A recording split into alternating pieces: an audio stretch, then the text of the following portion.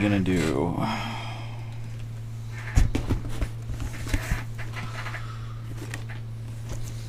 Not this week. That's gonna be a live stream. Unlimited power. But no, maybe soon.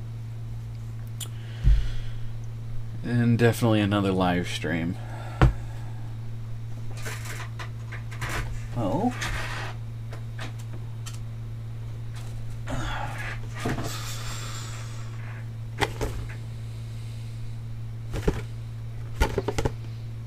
Forgot I had this. Yeah, sure. Why not?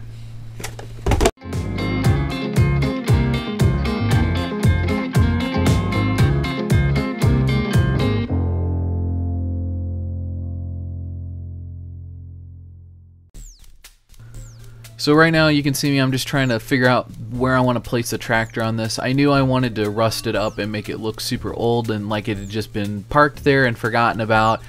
Maybe something happened and a gasket blew, or maybe a hole in the, I don't know, gas tank or something, I don't know. They just parked it there and forgot about it. I wanted to point out that you can use toothpicks to do the fence posts like what we end up doing in the final version. You just drill some holes, glue the toothpicks in, and then clip them off at the height that you want them. For this scale, I felt that the best way to do this was going to be with Evergreen. Evergreen is a styrene product. I'll be using these nice thick square rods. They come in all different shapes and sizes, from I-beams to tubes to whatever you can think of. They're a really great product. They're the exact same thing that Hollywood does when they want to build scale models for movie making. Now, when working with styrene or pretty much any product, I recommend doing what I refer to as a mother cut. Now, you'll see the initial piece that I held up, that is my mother, my master, and I'm going to use that for measurements for cutting out all my pieces to ensure they're as close to the original length as possible. Now, I could have gone down the line and made marks on this styrene and marked out how many I was going to need. But the reality of the fact is that as you work with styrene, you'll realize that different tools cut styrene in different ways, whether it be pinching, removing product, whatever the case is, it's going to affect the way it cuts. So in my opinion, when working with styrene, if you're going to do a bunch of similar cuts, you can either invest in something like a micro mark, or you can use a masterpiece to use as your reference for making all of your cuts. Next, we need to decide where we're going to place things out. Now, I wanted to put some kind of cross beam on one of these pieces, so I knew roughly about the length of one of my pieces long was how far apart I was going to need them. This ended up allowing me to put about 3 of them on. So I marked my outside spaces. I had marked the middle, but it ended up not being where I needed it to be. So you can see that third mark way out on the side, that's indicating which one of those 2 marks I'm actually using to ensure that I glue my pieces down where they need to end up. Now, typically when we use hot glue in this hobby, it is very sparingly. One of the tips that I have acquired from this is you want to use enough to get it stuck, but you also want to blend it in with its surroundings. So you can see there, I'm mushing it around, I'm spreading it out, I'm making sure it gets a nice flat foot. This is going to make sure that as we add more product around it, it's going to help lock it down, and it's going to make a nice deep recess for it to stick to. So one of the great things about styrene is because it's basically what model kits are made out of, you can use model glue to glue styrene together. Now, I wanted to make sure I got a really nice, good, thick bond, so what I'm basically doing here after I cut a 45-degree angle is I'm using some model glue that has had sprue melted down in it.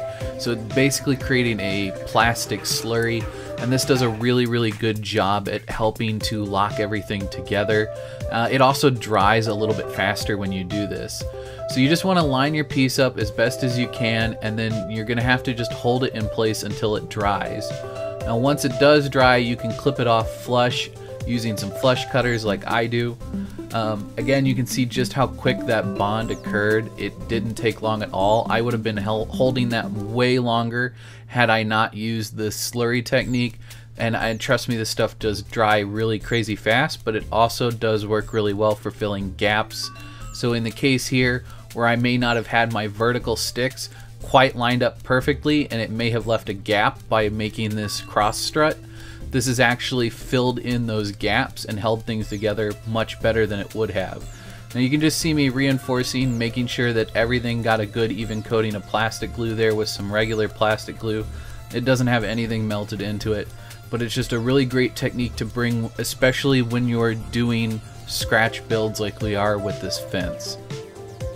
Now that we have that main support out of the way, I want to start laying in some cork. Now I have some extra thin cork here, and this is just cork sheeting that you can get from most hobby stores.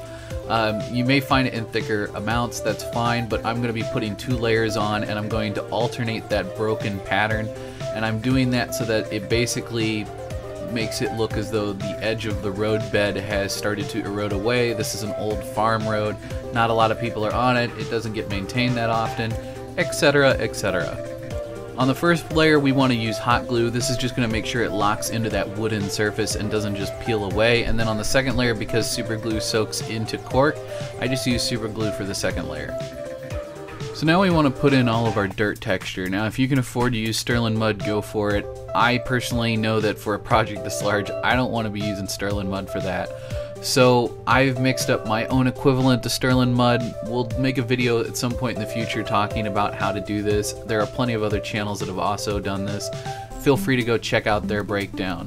Now one thing I have noticed is that when you do the homemade version, it does have a tendency to crack. So the thinner you put it on, the less likely it's going to crack, and the less time you're going to spend cleaning things up after the fact. Off camera, I ended up smoothing things out just using a wet finger and just kind of sliding it across the surface to kind of smooth things out, and then I realized that I had overdone it, and so I came back in and I knew I needed to record this, and I just didn't think to throw the camera in the jig. But so basically I'm using a damp brush to kind of lightly pad the surface, and this is just going to bring some texture back into the project. So if you think you've got too much texture, you can smooth that out with a wet finger and just kind of go over everything. And if you overdo it, you can bring some of that texture back with a wet brush and just kind of stipple at the surface.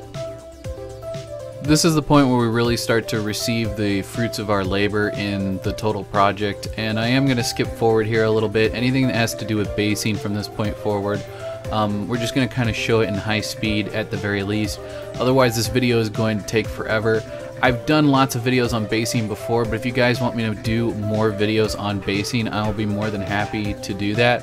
I'll order some large GW bases for like the size of an Imperial Knight, and you guys can just give me ideas on what you want to see, whether it be like graveyards, industrial, whatever, and we'll make some videos and we'll talk about different ways that you can make bases.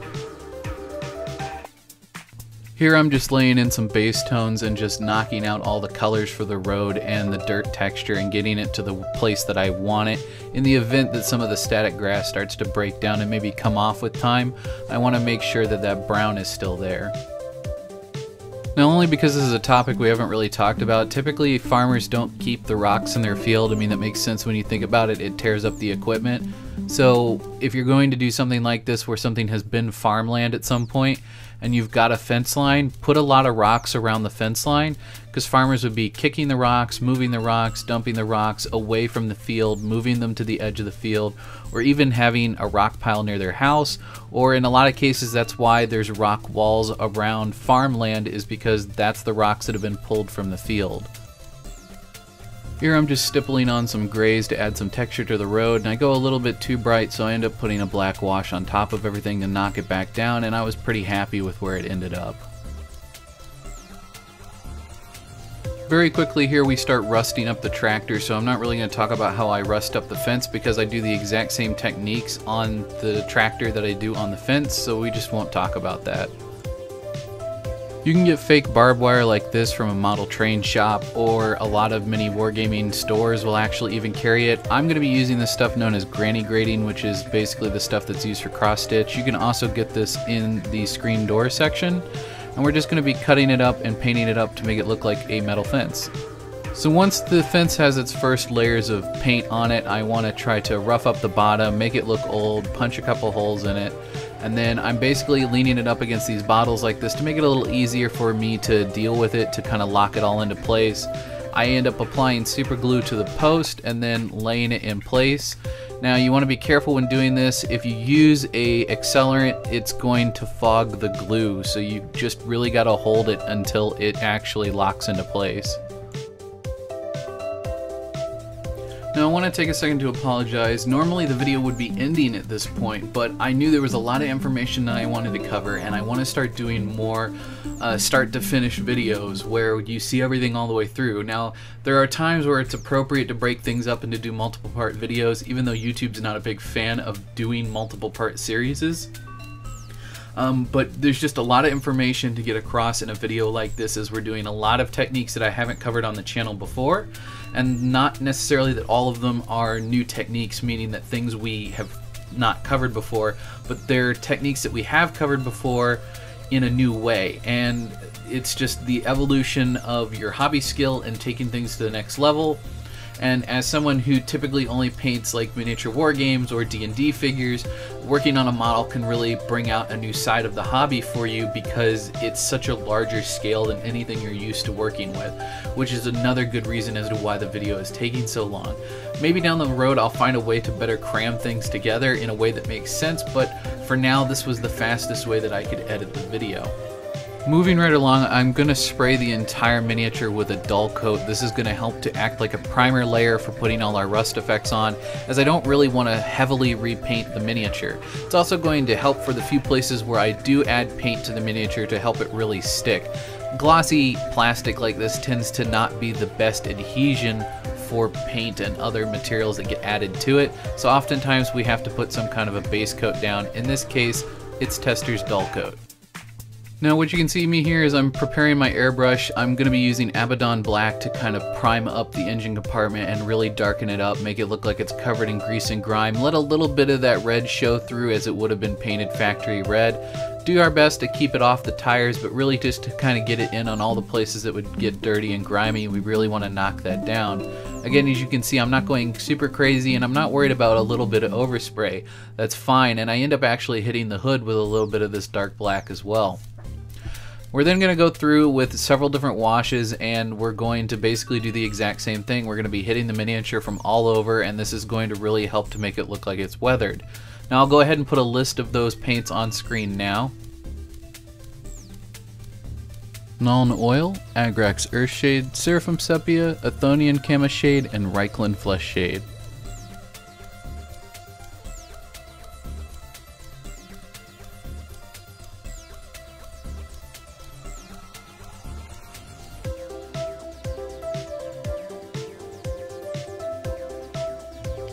In an attempt to try and make the wood look like it had aged, I started out by painting it gray, and we end up using a bit of a chalk pigment that is a custom mix from my How to Make Weathering Pigments video on it later, and that really helps to bring out the wood grain as well as to make it look aged, to make it look as though the grain has started to separate from itself and the wood is beginning to rot. It does a really wonderful job at that mixed with this gray undertone. You can also see here I'm using a heavy pigmented wash. This is a panel line wash by Tamiya, and I am just going ham with the brown color and just getting it all over. This is going to help set the tone for the rust effects that we're about to start. So if you've seen me use AK Interactive's Roughs Pigments before, you'll know that I say less is more. Now in the case of what we're doing now, where this is heavily rusted out, this thing has been sitting outside its whole life, we kind of want to go a bit overboard, and you want to have a lot of the pigments not necessarily melted in with our binder. Now what I'm using for a binder, I'm using rubbing alcohol. It does a really great job at helping to turn this almost into a paint-like consistency. We're basically going to be applying this, and as it dries it will just kind of blend in and mix in with the surface and make it look like it's a part of the metal, or in this case a part of the plastic. Now if you really want to go ham and you want nice thick gritted rust, you just use less binding, you use less alcohol, you put it on in a thicker paste. And we're just going through, and we're anywhere where this red is at, we're just gonna go ahead and put a good healthy coat of orange. And we're not doing 100% coverage, but we are gonna be doing probably about 75 to 80% coverage on just the orange alone.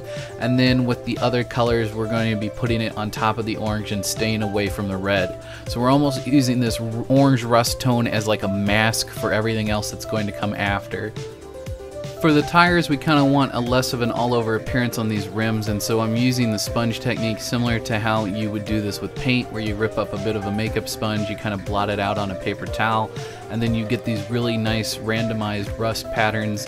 And we're doing that on the outside specifically. You can go a bit more ham on the inside as they'll be less noticeable, but on the outside, like you can see, it's giving us this really wonderful random pattern. Moving along into the red tones, like I said, we want to almost use the orange like a mask. As you can see, I'm putting in the last of my orange tones all over the steering wheel, all over that command console. And basically then we're going to come in with the red, and we're going to mask off most of the orange with our red. We'll apply a little bit of the red in other places, but because the paint is a red paint in both the concept art and the plastic is done in a red plastic, there's not a lot of sense in us going in and using this brick red pigment on anywhere that doesn't already have the orange, as all it will do is add texture. It's not going to really change the color, and it's going to be so unnoticeable that it's really not worth doing. So we're just going in and we're covering up maybe 20 to 30% of our rust tones from the previous segment with the red, and anywhere where you feel like you've done too much, you can just go back in and add more orange on top of it once it dries. And this stuff, because we're using rubbing alcohol as a binding pigment, it dries really quickly. A while back we made a video talking about how to make your own weathering pigments. Now that's what I'm using here. I could have used a snow-based pigment, but it would have been way too white. With old tires, they tend to kind of turn this mottled gray look before they just completely dry rot away. I think it's something to do with just the way that they used to make tires way back in the day, as I've noticed that new tires don't always necessarily turn gray. Something about the chemical compound of how they're made. But basically we're just using this gray pigment all over these tires and just making them look old. Moving along to one of my favorite parts of this project, and that's just because it really starts to bring some vibrancy to the whole thing and really tie it all together. We want to start making this look overgrown. One of the best ways to do this is literally to take out everything you've got, any kind of foliage, any kind of whatever you've got. If this diorama had been any bigger, I would have been using these. They're just awesome. You can get them from Hobby Lobby. They've got cornrows, and they've got live corn, and they've got cattails and all kinds of really cool stuff. That brand is pretty neat. I think it's a Hobby Lobby brand, but I'm not 100% sure. And there's plenty of other companies that make stuff like that too, so if you don't want to support Hobby Lobby, which I understand why some of you may not want to, then you can take a look and find stuff like that in other brands. That's just what's available in my area. I've got a lot of stuff from Woodland Scenics, and I got a lot of stuff from Army Painter, and we're just gonna have fun laying in all this craziness. Now again, we've done plenty of videos on the channel. Well, I say plenty of videos. We've done 3 or 4 videos where I've really gone into depth about making bases and how we do that. So I'm just gonna skip forward past this portion. I'm gonna play it in high speed so you guys can kind of see what I'm doing, but I'm not really gonna talk about what I'm doing. If you guys really want to know more in depth about how to do stuff like this, please just ask in the comments and we'll make a proper video about it where we just talk about basing and how to apply static grass and all that good stuff.